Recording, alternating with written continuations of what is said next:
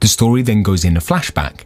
A monk releases Hachi, and it looks as though the young Hachi was trained by a monk for someone special. We see that the dog is frightened by a Japanese monastery and that the tag of its basket was torn in transit. While in transit, we, the audience, can see through his eyes through the box he is locked inside. He moves from one country to another through an aeroplane covering thousands of miles. He reaches a train station and the box he is inside falls off from a conveyor vehicle without being noticed by the transporter owing to the deafening sound of the train passing by. The puppy wanders around and ends up in the feet of a middle-aged man talking to someone on a phone call. The man's name is Parker Wilson, a professor who commutes to nearby Providence, Rhode Island.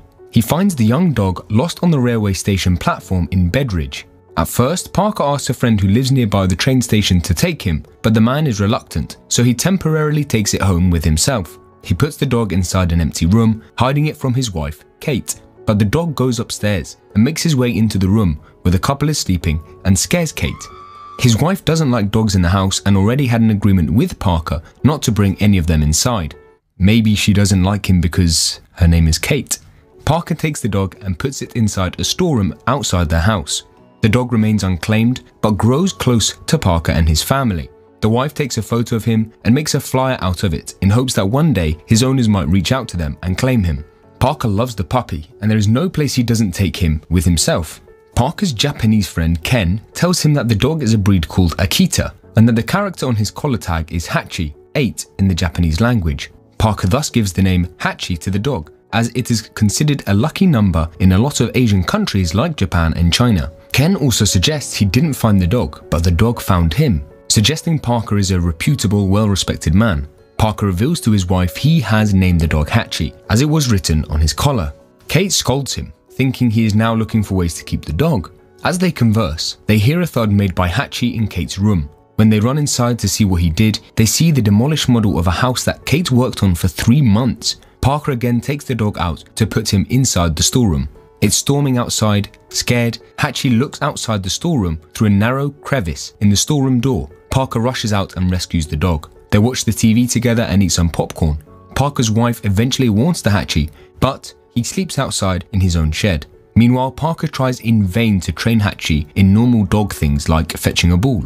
Seeing the flyer, someone calls Kate to adopt the dog, but seeing how happy the dog makes her husband, she says the dog has already been taken. Ken explains to him that Akita dogs cannot be trained and that if Hachi fetches the ball, it will be for a special reason. Later, Parker's daughter, Andy, gets married to Michael and Hachi is in the family marriage photograph. Soon after the marriage, Andy announces that she is pregnant. One spring morning, a grown-up Hachi digs under the fence and follows Parker to the railway station. He refuses to go home and Parker misses the train.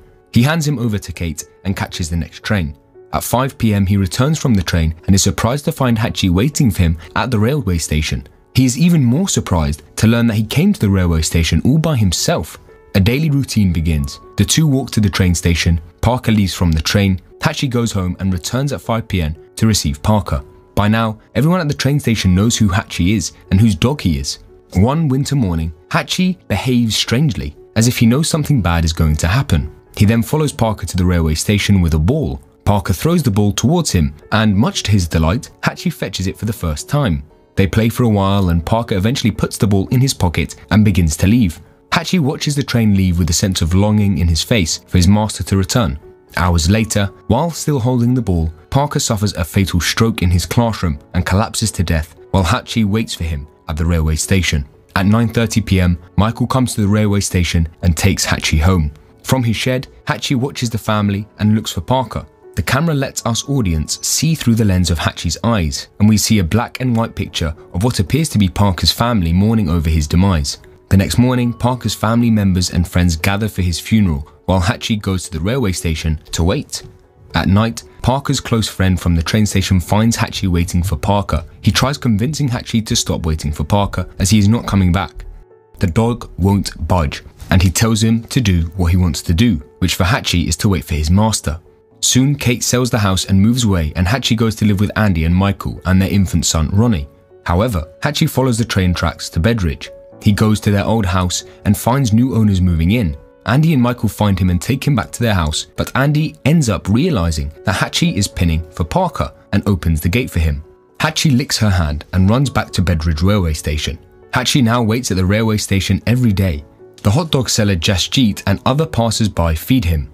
Soon, a reporter writes a story about Hachi and people start sending him money and cards. Ken reads Hachi's news and travels to Bedridge, where he speaks to Hachi in Japanese. He too misses his friend. On Parker's 10th death anniversary, Kate arrives in town to visit his grave, where Ken is present too. She is moved to see an elderly Hachi, still waiting at the railway station for his master. At night, Kate tells a 10-year-old Ronnie a story of Hachi, who slowly settles in place. He wonders how Hachi and his grandfather met for the first time. Kate tells him how his grandfather was coming back from work one day and found Hachi lost at a train station. While she tells the story, we find Hachi waiting for Parker at the train station the same night. The audience sees flashbacks of Parker and Hachi together, and the last passenger pauses at the door of the railway station. It is Parker who shouts, "Hachi!" and the dog raises his head, runs to him, and they embrace. Hachi lies dead at his place at the railway station, while still waiting for Parker, and the camera pans up to the night sky. In the present, Ronnie narrates that his grandfather and Hachi taught him the meaning of loyalty, which means you should never forget anyone that you have loved. He concludes that Hachi will forever be his personal hero, and the class applauds. From the school bus, Ronnie is met by Michael and a tiny new puppy, who is also named Hachi. The film ends with Ronnie and the puppy travelling through the same tracks Hachi travelled years ago. The movie is based on a real story of a dog, Hachiko, who was born in Odate, Japan in 1923. When his master, a professor at Tokyo University, died in May 1925, Hachi returned to the Shibuya train station the next day, and for the next 9 years, to wait. Hachiko died in March 1934. Today, a bronze statue of Hachiko sits in his waiting spot outside the Shibuya Railroad station.